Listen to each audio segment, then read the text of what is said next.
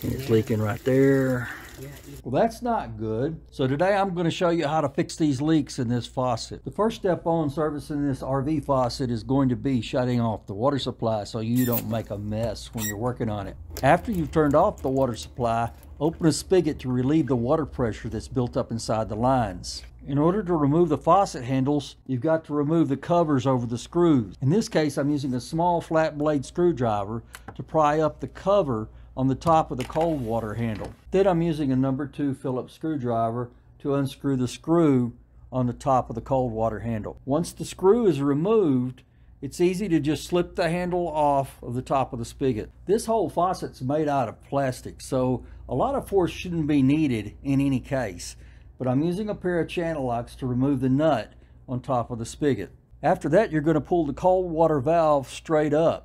But before you do, you want to make note of where the flat is on the top of the stem so that the handles fit correct when you reinstall it. To remove the stem, you just wiggle it back and forth and pull it up.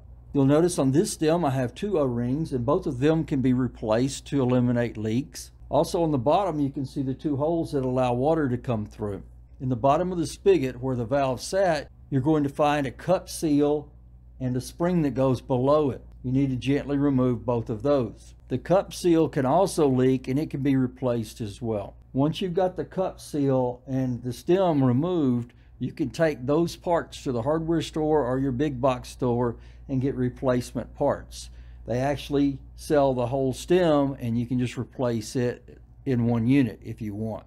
To reassemble this, you want to put the spring into that little hole where the cup seal goes, with the top of the spring being the small end, and then you want to carefully slip that cup seal into that hole without damaging it. That seal does not need to be scratched or cut while you're putting it in, so you want to gently push it into that hole.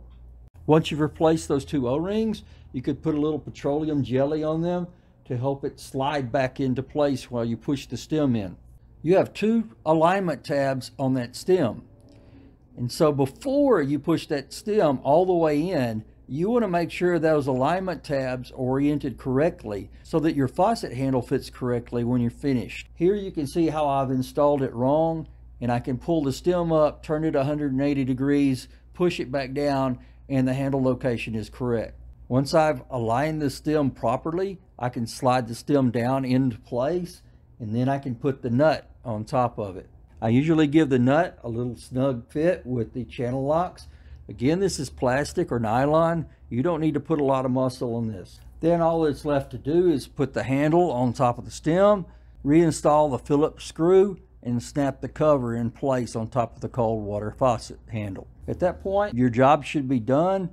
Turn the water back on, check for leaks, and you shouldn't have any more leaks around that faucet handle. Now it's time to reach in the fridge and get a cool drink and sit back and pat yourself on the back for a job well done.